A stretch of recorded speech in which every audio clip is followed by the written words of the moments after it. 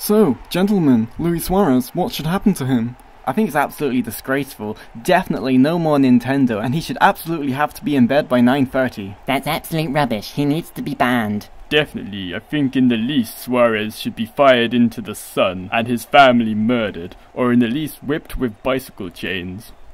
Very interesting. I'm just hearing that FIFA has come to a decision and we can go live to Sepp Blatter right now.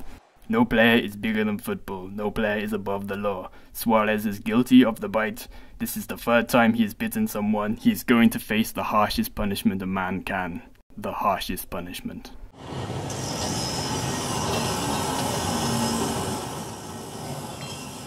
Come on, Louis! 2 slaves have died already this morning! These stadiums won't fill themselves!